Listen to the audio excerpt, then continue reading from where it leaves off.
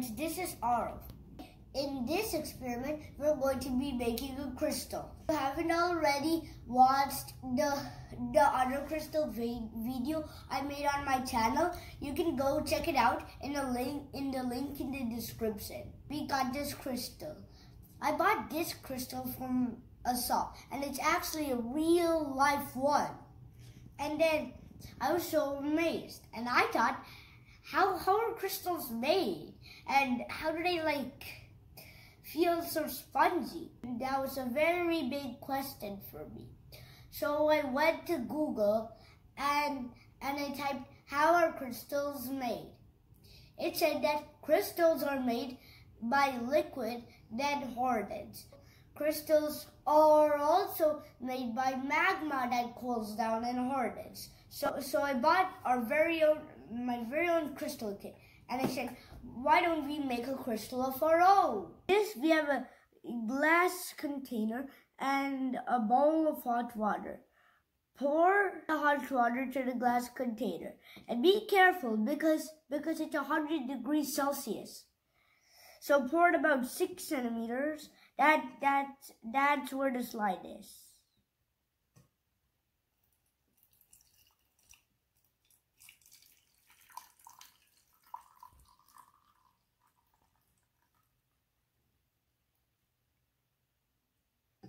And add the white base compound into the glass container.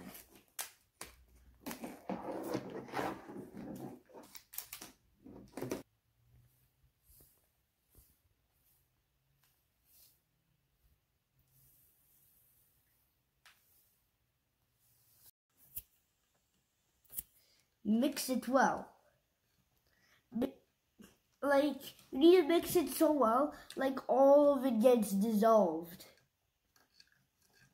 Compound dissolved, and now it has become a clear solution. So today I'm using 3 different kinds of seeding mixture to make 3 different kinds of crystals. The first one is blue, the second one is red, and the third one is white.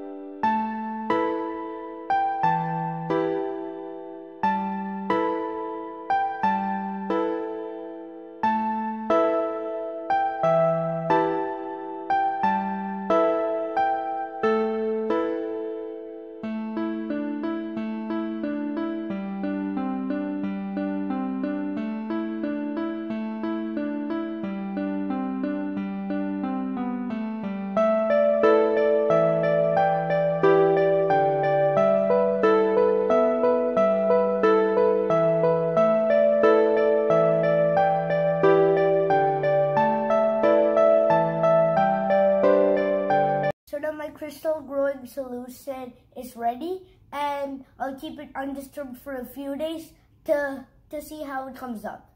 Wow, look at that. See, look at all these crystals.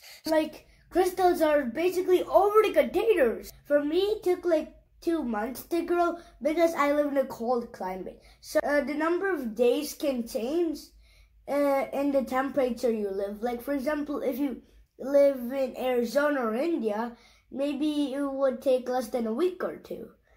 But if you live in cold places like here, it would take 2 months. During the crystal growing process, small crystals may grow around the inner wall of the container. The crystals have grown in the inside and outside walls of the container. This process is called crystal climbing. The crystals are formed because liquid moves up through the tiny gaps between the crystals themselves and between the crystals and the container. This movement is called capillary action. In water, evaporation allows the crystals to grow. This is our next experiment, and it is really short. For this experiment, you only need a cardboard tree, base, preferably something to stand in tree on, and some crystal solution. You just pour the crystal solution in the base, and you wait for a day, and it'll grow. So.